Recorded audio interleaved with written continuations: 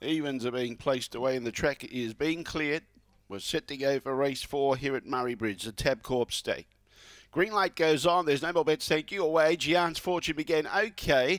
Switch and Rollo began okay. Then got a little bit of a bump there. And now Bottled Fury, he's been well spec, takes the lead. Here comes Thor's Jacket. Now Gian's Fortune is there. And out wider we've got Stitch and Ragnar. Thor's Jacket coming at Gian's Fortune. Thor's Jacket beats Gian's Fortune. Third placing was 2-Spot Bob. Fourth was pretty tight. Ray Shoesmith was there. Also Bottled Fury wasn't too far away as well. Then we had pulling up quickly Stitch and Rollo at the tail end of the field. The time was around 17:30. Number 6, the winner. Thor's Jacket takes first prize with a 17:28 winning time.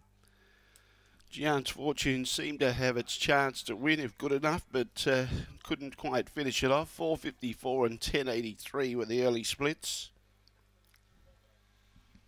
And the run home was 6:48. Number 6, the winner, Thor's Jacket. 8 gets second, Gian's Fortune. So 6 beats 8. Number 5, 2-Spot Bob gets